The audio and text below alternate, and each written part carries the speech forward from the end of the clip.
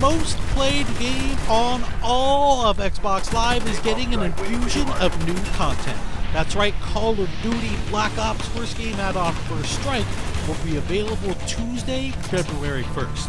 First Strike includes 4 new competitive multiplayer maps: Kowloon, Stadium, Discovery, and Berlin Wall. It also includes Ascension, a new level for the always popular Zombies mode. Now for this preview though, we'll focus on the competitive multiplayer maps. We fired up Video Connect so we could chat with our friends from Treyarch in Santa Monica, online director Dan Bunting, and design director David Vonderhaar. We begin with Kowloon. Kowloon is inspired by the single-player campaign level of the same name, Kowloon City, where you're in China on the rooftops of Kowloon City. It's rainy, it's dark, it's kind of got this brooding sort of mood to it. We really wanted to give the player the feeling that they were up high on top of the rooftops of these buildings. When we originally started to design the map, we started calling it our rule breaker map because we wanted to challenge some of the conventions that we'd had in some of the previous map development cycles. You never want to break up a primary player pathway, and in this map we actually do that intentionally, where you have to jump from one platform to the next, and that was to contribute to the feeling of being up high on top of these rooftops and increasing that danger level. Kowloon City has a zip line which allows you to go from the map center to the map perimeter very quickly. It's one of those cost versus reward gameplay mechanics where you trade speed for vulnerability. I mean, this really was a really fun map for us to make. I mean, I think from the beginning everybody was super excited about it, and we wanted to do it a long time ago, but we had all the other maps in development, so we had to delay it for DLC. But the idea has been around for a long time. A lot of people have been very excited about it. Next up is Stadium. If you launch into Stadium, you just bought First Strike, you put the disc in, you download the DLC that day, and you launch into Stadium, you're going to be greeted with this very real atmosphere. Here is a sports complex that's taking place in the northeastern part of the United States. You're fighting in and around this hockey rink area. You're outside that area in a courtyard and the administrative and maintenance buildings that are next to all that, and it feels like this very real place that you can participate in a really good battle.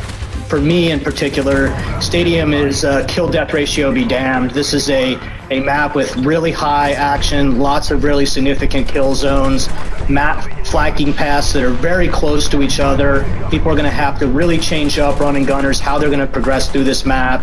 You're going to see these very clear, well-designed, moderate distance engagement ranges, and you're going to have to work to sort of dominate the map in a pretty significant way.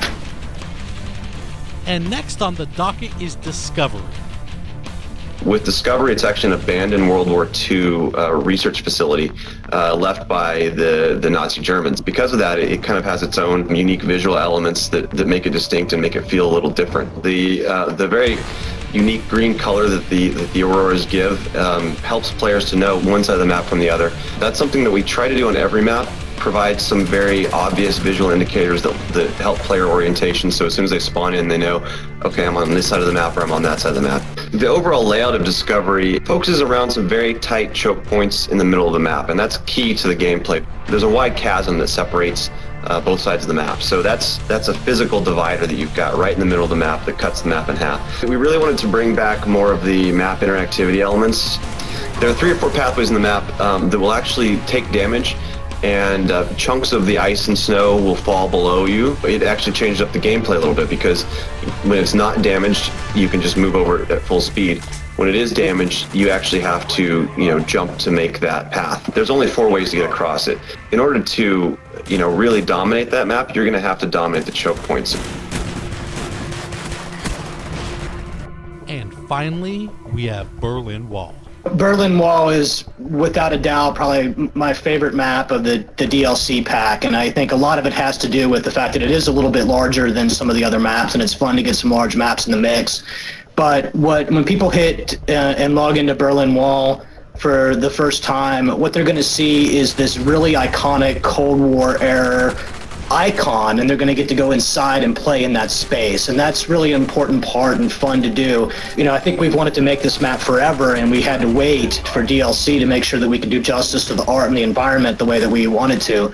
So when you hit this map, You're going to see the Checkpoint Charlie and the influence that has. You're going to clearly see the distinction between East Berlin and West Berlin.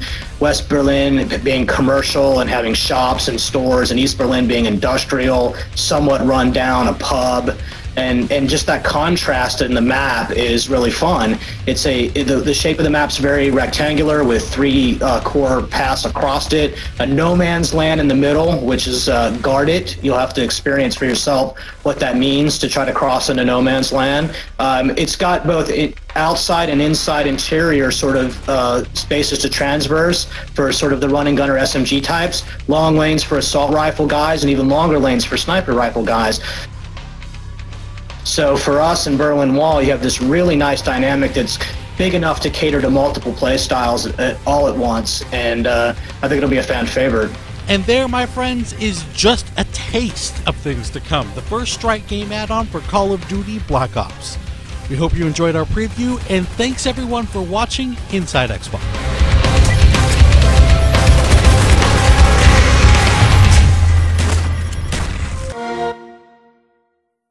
Get 5 all-new maps first on Xbox Live.